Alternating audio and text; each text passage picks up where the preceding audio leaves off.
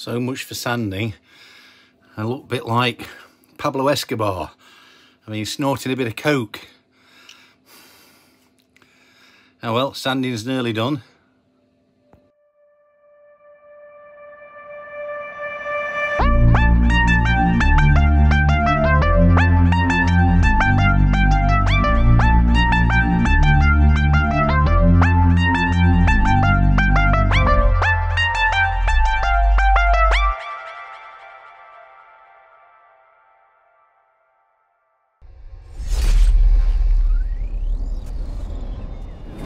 All of the snow in this winterland used to look so pretty, now making me moody. In the deep woods, alone with my fields, spent too much time thinking, in the end you'll be with me. Maybe I'm just getting it now. Time I took a little time out. Demons really catching up. Honey, what if there's no meaning? Oh, my heart is slowly bleeding. You said we still got today. Trust me that right now is all that matters. No, nothing lasts forever. Is this just a winter stage?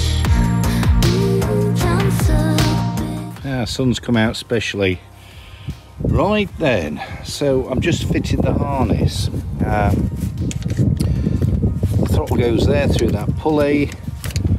The harness here, I've just put this flathead screw bolt, if you like, just so it doesn't catch. A panhead would have probably been better, but I don't have one. I did, it wasn't long enough.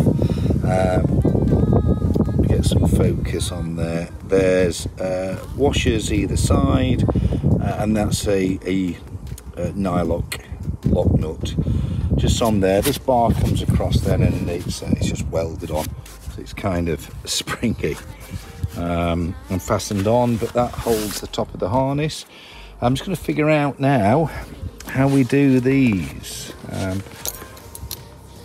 got a picture somewhere which shows how it goes. I think it does that, or comes up the back and does that, I believe. I'll have a little look at the pictures. Let's give that a clean up. I forget what they call these, this buckle, shackle. That must be Spanish safety wire. Looks like a cable wrap to me. Tie wrap. Anyway, I'll give that a clean. Solvol Autosol. It's your friend. Let me get some. Love this stuff. Just,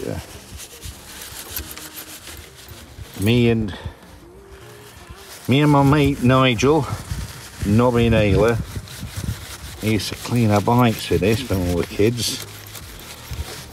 Well, teenagers. I used to do the crankcase cover and everything. Well, when I say we, I did occasionally. Nigel did a lot. He was dedicated like that. There we go. Just give that a bit of a clean. That's not. Right, so we're on here. We're also fastened on there. So there's attachments there and down there, just holding the seat. Same on that side.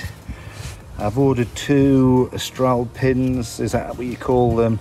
Those inox 27 kilonewtons or what they are. 2 new ones of those ordered. They reckon you should change those every year, even though I think they're guaranteed for 5 years or something. Guaranteed. I mean, nobody's going to cash them in, are they, if they break? There's your safety wire again. I do apologise to my Spanish friends taking the mickey, and I know it's just the guy that owned this Paramotor. It was a Spanish guy. It's not Spanish people in general. There's a lot of good engineering comes out of Spain, and tapas and beer. But whoever owned this, I don't know, the concept of safety was horrendous.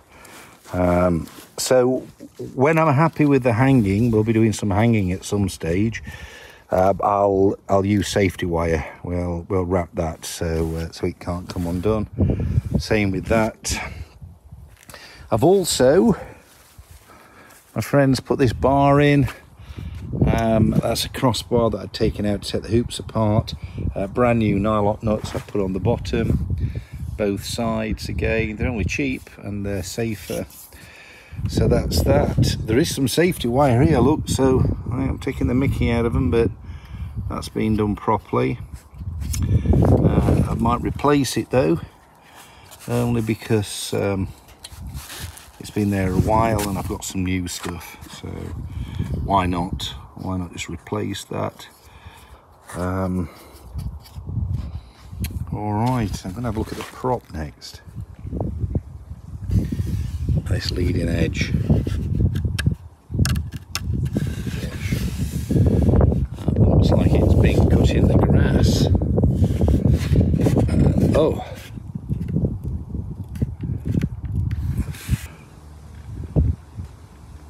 Look at that. Fucking hell. That. We didn't look. Did we drink too much beer when we were in Spain? We were just like, yeah, let's just fly. Look at that. So we've got a bit of a prop repair to do then. It looks like it's had a repair before. It's been filled. Can you see there when we get it in focus?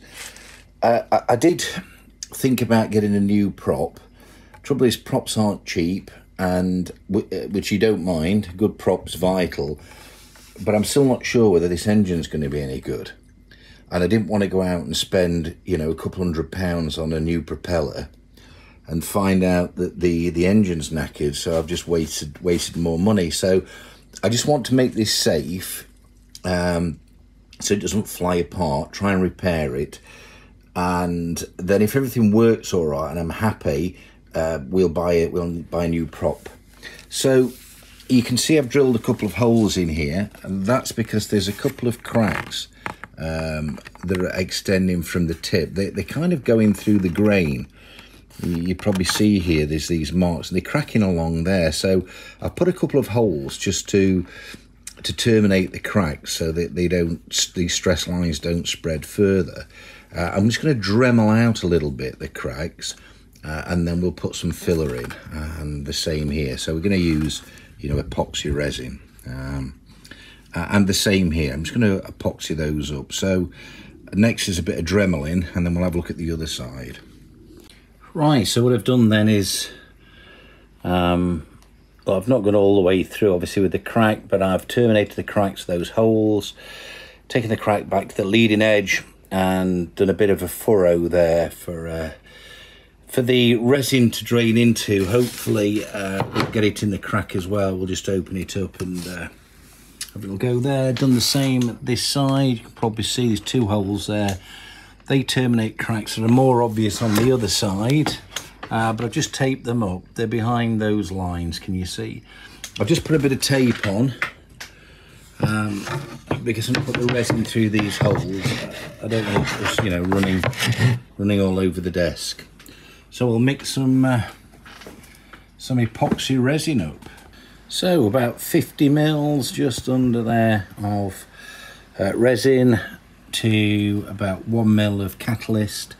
That's a 2% mix. I'll put it in there. We'll give this a stir round. Get my stirrer. We'll use this. I've lost my wooden spatula. I'll just use this. Alright. And I'm just going to try and pour it into these holes, but I can't video it at the same time.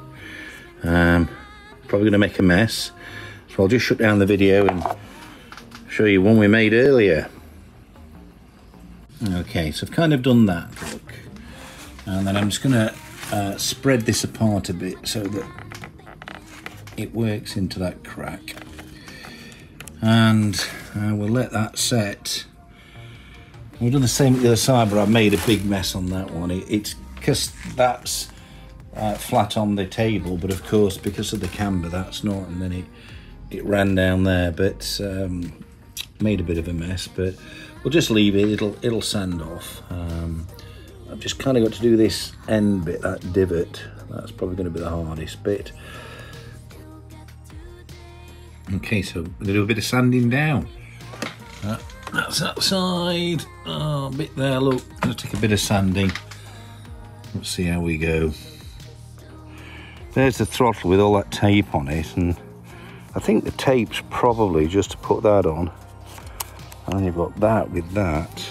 I mean, it works, but it's the strangest thing.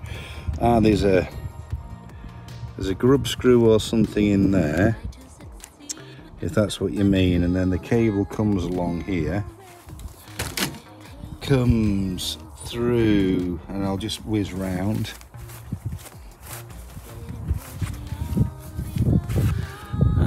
Where are we? Yeah, and then there's something else there, isn't there? I don't know what that is. So that's on the back of a spring, some kind of a thread that doesn't actually look like it goes in anything, but it goes onto that bracket there. Strangest thing. They've arrived. Those are those Austria Alpins, are they? Or I don't know how you pronounce it, but we've got those carabiners. I think 27 kilonewtons, brand new, great for a fat boy.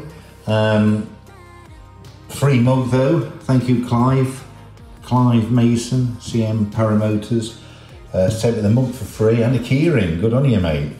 I bought those, and this is a second-hand throttle. Oops, don't bend that. I've just got to connect the grub screw on there, which just come with it. It's taped behind there. That's brand new second-hand. It's a second-hand throttle. He very kindly took it off an engine that he's got, and gave it to me. Much better condition. It's got a proper cruise control knob on it, and the strap and the switch, and looked really nice condition. I was quite pleased. I thought it was going to be a bit rougher. So anyway, good stuff. Well, that's about it for now. I've almost finished the sanding. Well, in actual fact, I have finished the sanding, but there's a couple of divots left yet to fill in. So I'll do those for the next video, let you know how the prop turns out, and we'll put the throttle on in the next video too. In the meanwhile, thanks for watching. Don't forget, give us a big thumbs up, hit that subscribe button, clank the bell icon, and until the next video, bye for now.